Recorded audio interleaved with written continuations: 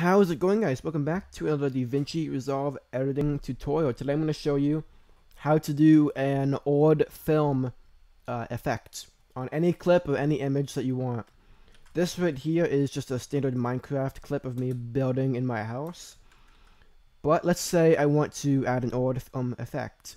So basically, you're going to want to come down to the bottom left corner of your Davinci, select the Open Effects tab, and you can look up odd film, or just film, I guess.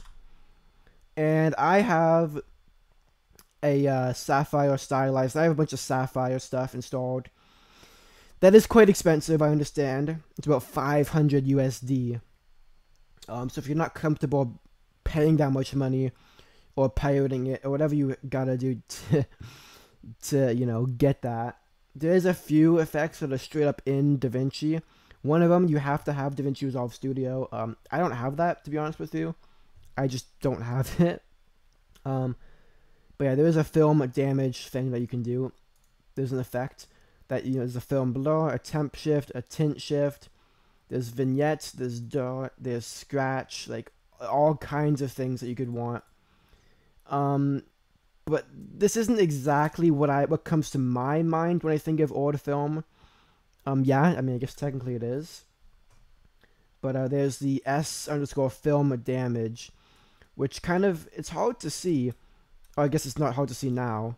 But it has the little, like, black grains and everything. The little white scratches. And, like, all the little, you know, the things you would expect from an odd film. Like a very stereotypical odd film type thing. That's what I use. There's also the S film effect, which I don't recommend you stack multiple of these at once. This one isn't as good, in my opinion. There's a lot of nuance to each one of them, obviously. There's also a film raw, which is a transition. Film, you know, dissolve. There's all kinds of things. If you want each effect specifically by themselves, there's those. But also, I made a separate video on how to change saturation.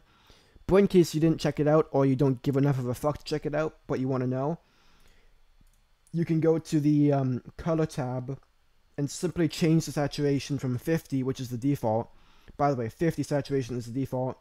100 is the max, and 0 is black and white.